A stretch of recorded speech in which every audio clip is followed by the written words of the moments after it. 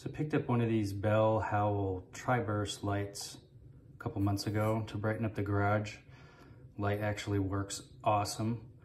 But then just last week, just was out in the garage, had it on, came back in, went back out, turned the switch on, and it didn't come on. There was nothing, no light at all. So decided to pull it down.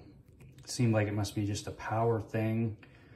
So actually took it down, decided to pull the back off, and you can just take out each one of these little screws here. It's a Phillips head screwdriver, these little guys right here. And open it up and we'll take a look. So once you get the little screws out, you can just pop this cap off right here. Just lay it off to the side. And got looking around and just happened to notice that these wires right here, they were actually, there was a little black coating on them that had cracked, and I touched it and it just fell off.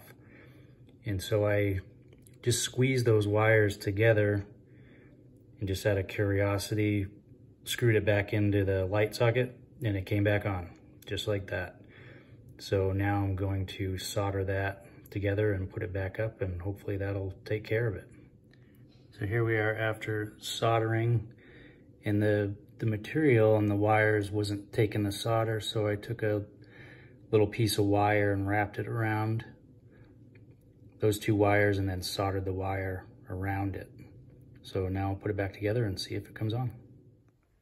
Okay, light is back on. We're back in place. Flip the switch. There it goes. Works. Light's awesome. So much brighter than a regular bulb. Hope this helps someone out. Thanks.